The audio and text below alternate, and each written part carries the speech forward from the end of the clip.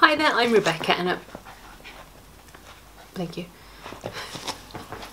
Hi there, I'm Rebecca and a really warm welcome back to my channel, PumpkinBecki. This week's video is... Hi there, I'm Rebecca and a really warm welcome back to my channel, PumpkinBecki. In this week's video, we're going to be opening a Woof Box with Katie the Miniature Dachshund, who is being a little monkey right now. Let's get started.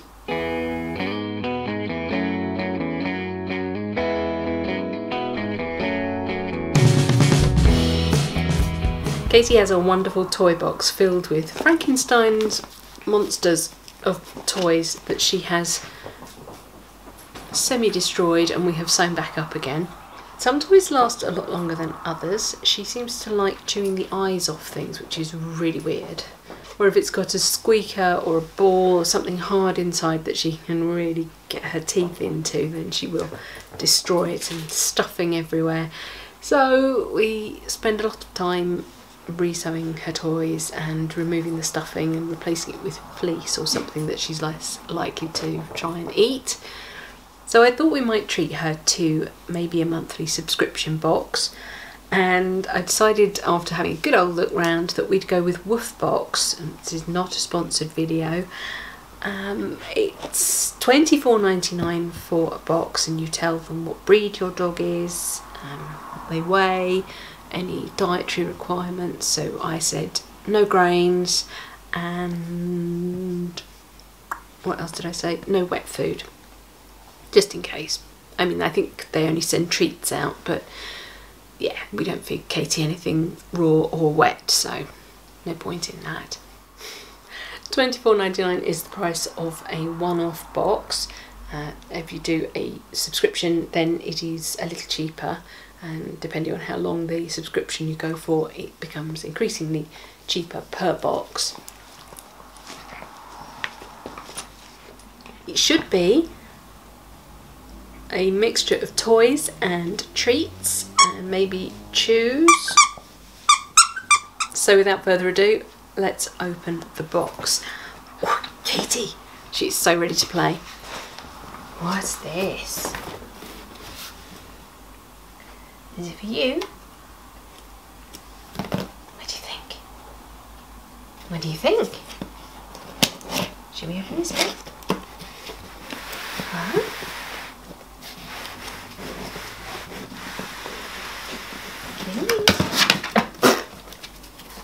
How's that going to help you?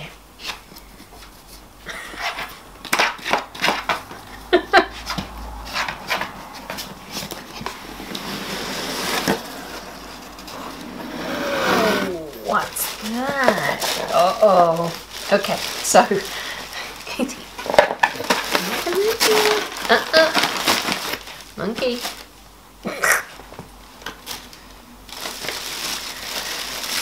Pretty pink tissue paper. Ooh. There's a really cute lamb, a curly pet soft dog toy, squeaky soft fabric, playtime fun. That's what it says.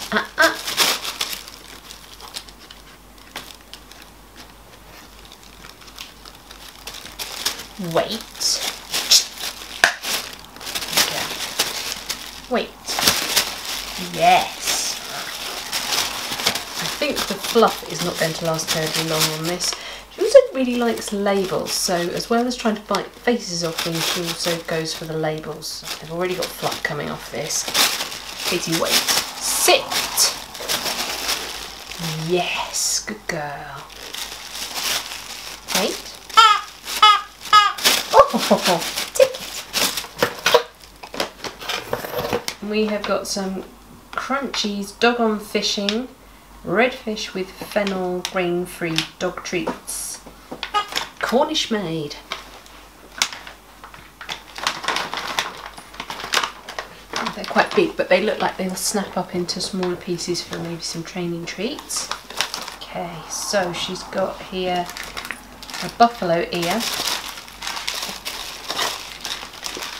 I'm not sure how I feel about things like that. And there's also pig's tails, air dried pig's tails.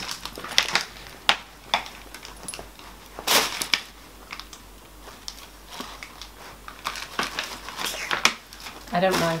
There's been some stuff about rawhide and that sort of thing. Oh, treats. So I'm gonna hold off. Says they're natural, says they're healthy. Pigtail does say it's a natural bone product, so it may splinter and you should supervise your dog at all times. The buffalo ear has been repackaged by Woof Box.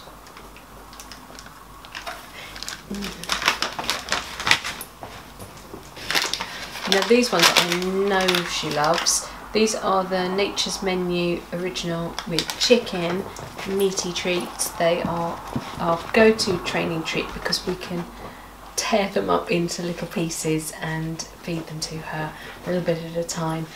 Loopy, what are you doing? Ooh, dental sticks. Love a nice dental stick, don't you? At the moment we feed Whimsy's dental sticks for extra small dogs, and she loves them, absolutely loves them. These are grain free again. That's nice. They've taken into account that I've asked for grain free. 4 in there, so they look slightly chunkier than the Whimsy's ones.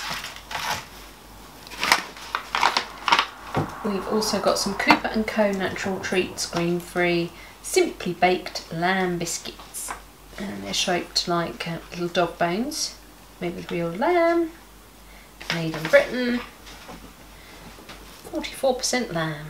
Nice. No grain, wheat, corn, soy, dairy or eggs, only the good stuff. Last but not least is an abomination. What is this abomination, Kate? No, I don't know. Wait. It is something from Huggle Hounds. Not heard of them before. It is a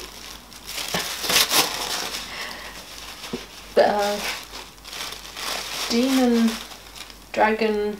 No, what is it? It's like a dragon hog. I don't know. Okay, pull the tags off. Oh no, can you wait? Oh. Now she's just had a toy a bit like this that squeaks on the squeak and the come back in air. And she, excuse you, she destroyed its nose, so we had to take it away. Wait. Good girl. Good girl. Take it. What does it do? Yeah. Ooh. They roll kind of erratically as well, so they're lots of fun because they keep moving even after she's stopped poking it.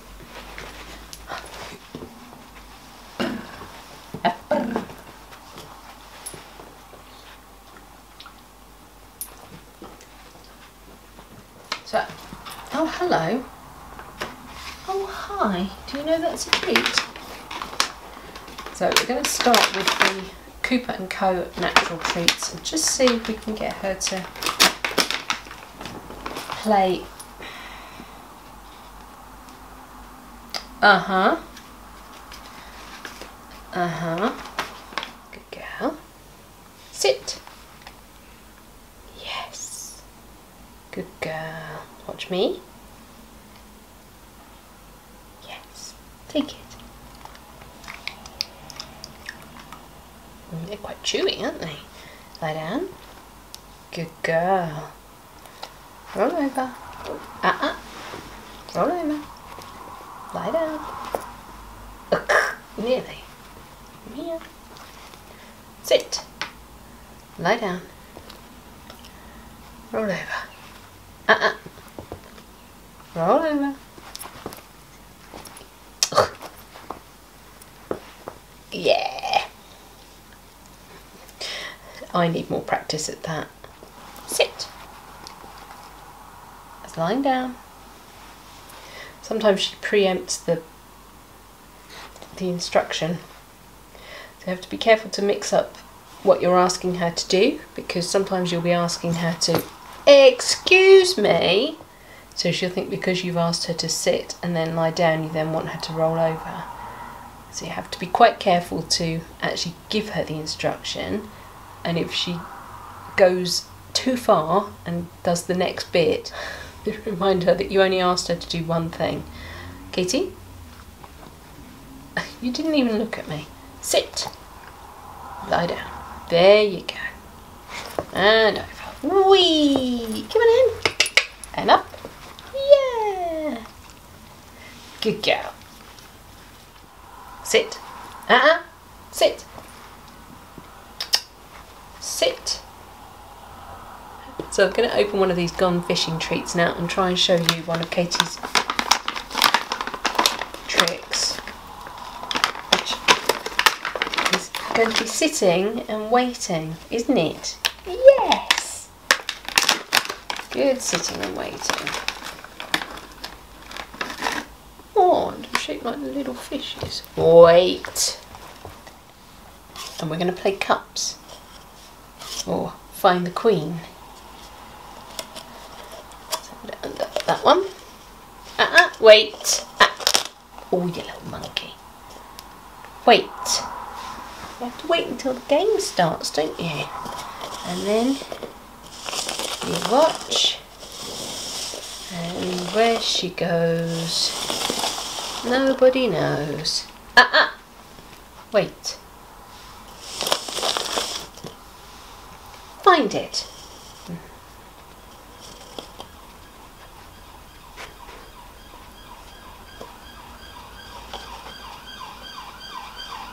Find it.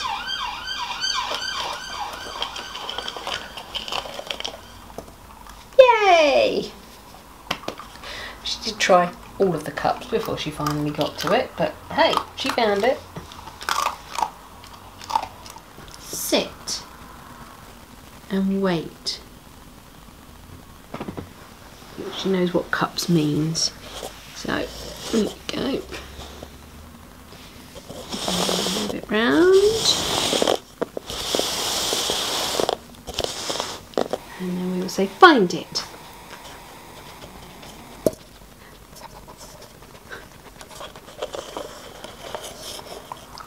Yay! You got it. But then she'll try all the other cups just to make sure. What I'd like is for her to use her nose a bit more. But you had it. Good girl. Wait. There it is.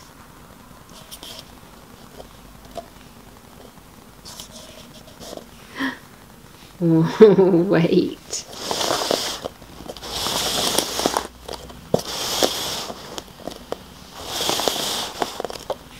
Find it.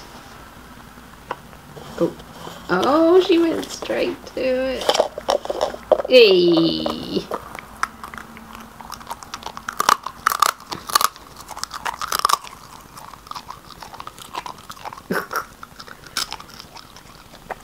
All over the carpet.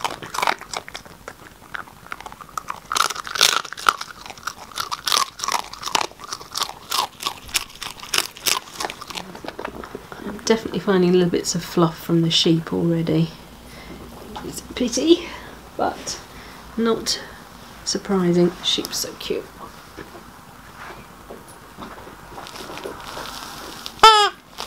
It's kind of got a crinkle and a honker. Bye bye.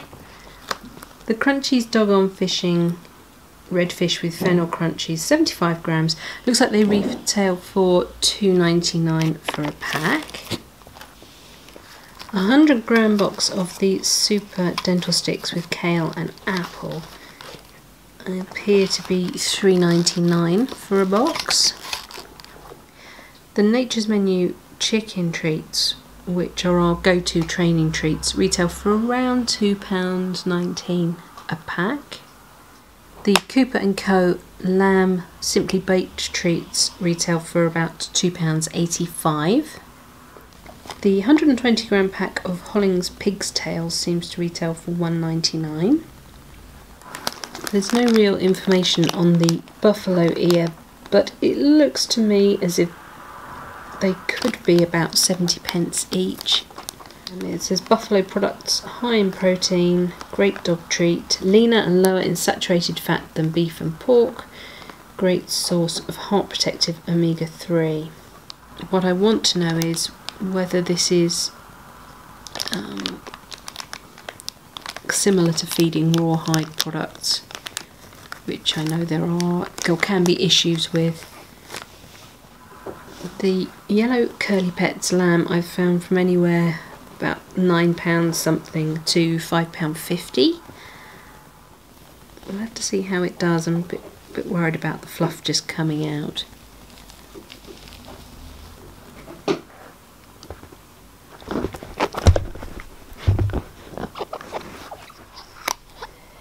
And this is the Hugglehound's extremely durable and squeaky Rough Tex Dragon Knotty Large Blue, and it retails for £2.78.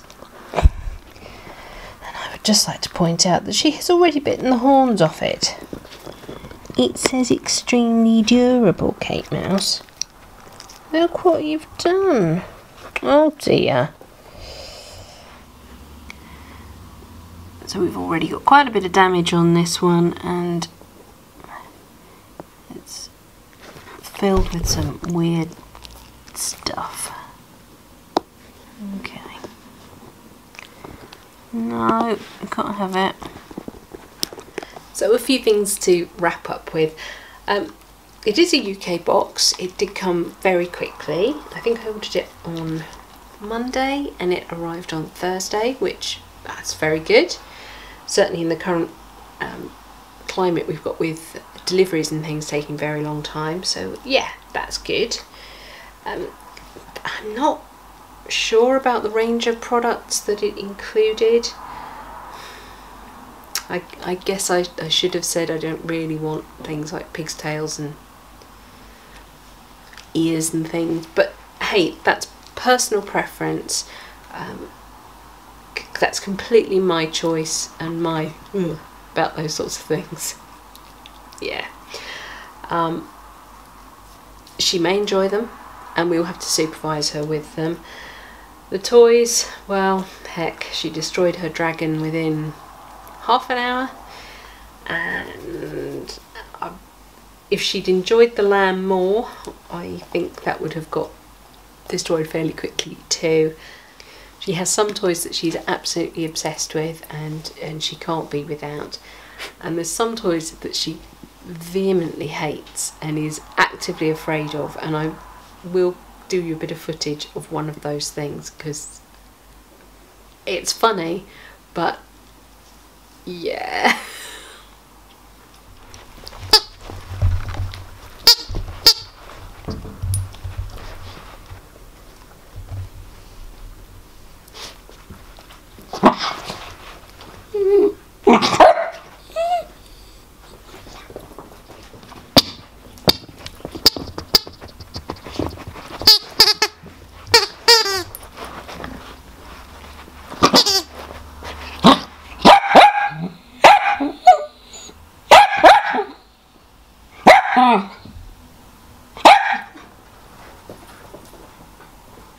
So would I buy Katie a Woof Box again?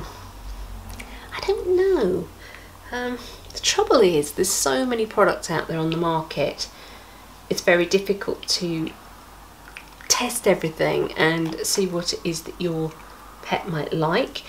But also you know your pet, so you know whether it's likely to destroy a toy within 5 minutes or not.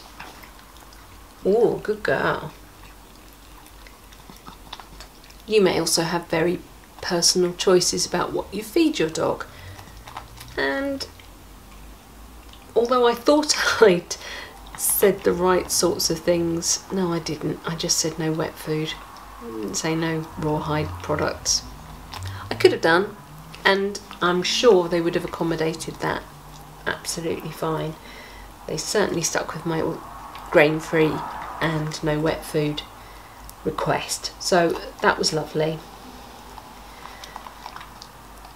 You can also be a bit more specific with your box. I went for a random one, but you can curate it a little bit more, I understand. I haven't looked into that, and maybe that's the way to go. But again, you know your dog, you know what they're likely to enjoy, you know what they're going to destroy within 5 minutes, and you bet your money it takes your choice. And it is nice to try different things that maybe you wouldn't always pick up in the shop. Maybe you stick with your regular things that you always know, but actually sometimes, especially with training, you need something that's a little bit higher value. So it's useful to have those sorts of things in your arsenal of training treats, isn't it? Right, that's it for this week's video. Thank you so much for watching. Please remember to rate, share and subscribe to me here on YouTube. And until next time, bye!